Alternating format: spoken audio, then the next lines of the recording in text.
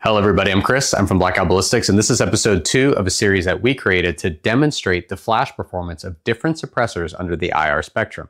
Something I've noticed is a lot of the other YouTube channels that demonstrate flash performance contain various inadequacies within their test environment, such as not enough variations in barrel length, not enough variations in ammo types, or not even letting the suppressor cool down evenly between tests. However, there is a quick disclosure we would like to mention about this series you should be made aware of in this video. First, let's talk about my test environment. I'll be using 3 of the most common barrel lengths for 5.56 shooters. The first being an 11.5, the second being a 14.5, and the third being a 16-inch. For ammo, I'll be using 2 of the most commonly found ammo types. The first being Winchester White Box M193, and the second being Wolf 55 grain 223. It's important to note that both of these ammo types do not contain any flash suppressant additives. However, with other various powder types found in alternative ammo, they may burn cleaner and directly affect flash suppression. For our Surefire RC2 Mini, we will be using a Surefire 4-prong flash hider for all 3 of our uppers. It's also important to disclose the weather conditions from the night this was filmed. Listed on screen are the weather statistics pulled from that night from my local NOAA atmospheric weather station. In episode 4, we implement a Kestrel for more accurate weather readings. Next listed on screen is how we have the camera set up. 5 yards to the left of the shooter is a Sony a7S II filming in 4K at 30 frames per second.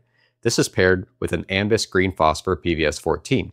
The shooter is wearing a Grec-X night vision recorder filming in 1080 at 60 frames per second paired with an Elbit PH white phosphor tube.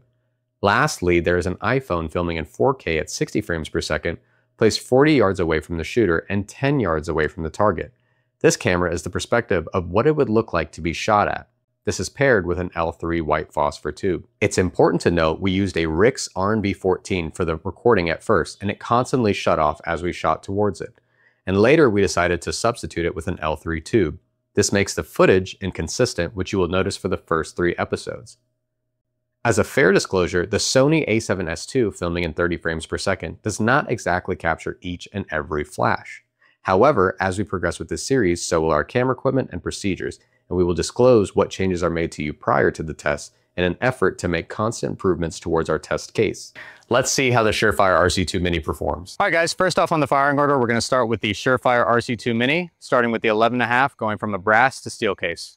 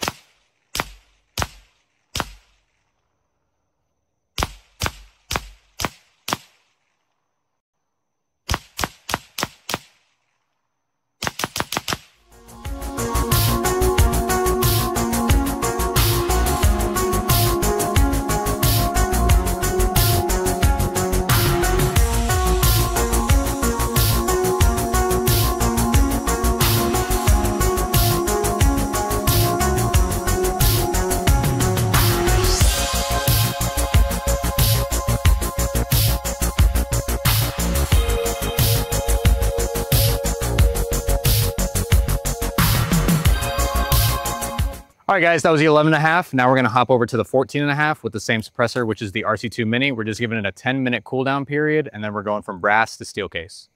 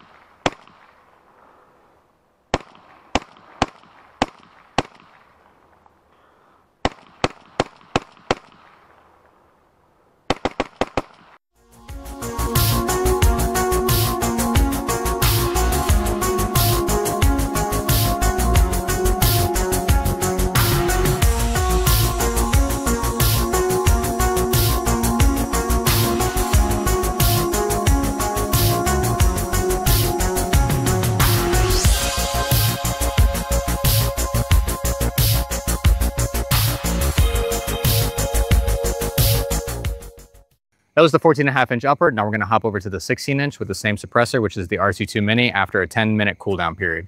Again, we're going from brass to steel case.